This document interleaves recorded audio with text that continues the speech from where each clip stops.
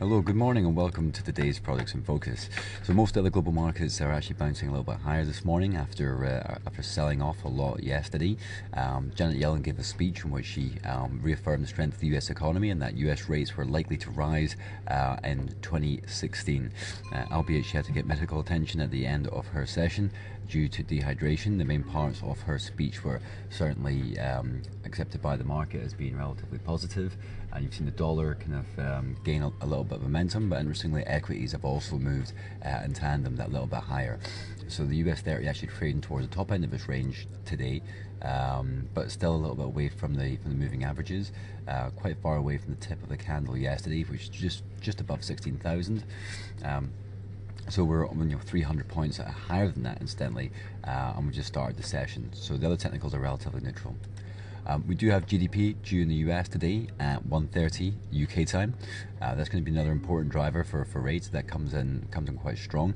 That would be another kind of fuel added to the fire for US rate hike increase. Looking at the UK 100. Similar pattern to what we've had in the US in regards to the candlestick formation at the top end of its range this morning, already challenging 60.73. Other technicals are relatively neutral, with commodities doing relatively okay considering the US dollar has spiked up, but we'll have a look at those in a little second. So moving on to Japan 225, we actually traded below 17,500, only to finish back above the level at the end of the trading day. Japan 225 also at the top end of its range, with 18,306 being the next potential support level to be aware of, but we are trading below both moving averages. And just to look at dollar yen, always a proxy to Japan 225, it's moving up nicely, just trading above that 21 period SMA, looking at 121.87 as being the next potential support, and that GDP figure will be very important for dollar yen later on today as well. So having a look at West Texas crude. We had a slight hammer formation yesterday, having dropped off quite maybe about 4% there on Wednesday. We had a 1% increase yesterday, with a potential re-challenge of 45.85 if the momentum continues. So moving on to gold, and obviously interest rate decisions could have a negative impact on the value of gold. I had a great session yesterday, only for it to come off a little bit more this morning, with 11.37 being the longer term potential support / resistance. And if we finish up with GBP USD and euro dollar, so euro dollar going negative right now with a bearish engulfing pattern towards the bottom end of its range. We are trading below the 21 period SMA and come out quite close to the 55 period SMA as well, with 1.11 being the potential support level, which a large number of traders will be looking at. And we're making a series of lower highs, so you got a high, lower high, lower high.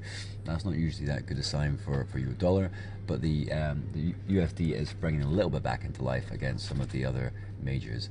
And then if we have a look at GBP USD, two kind of doji formations at the bottom end of the range. One spot 51.85. It's been in play for quite a while, so this looks to be like a significant support level. So the dollar would have to rally significantly if we're going to break through one spot 51.85 to then re-challenge one spot 48.13.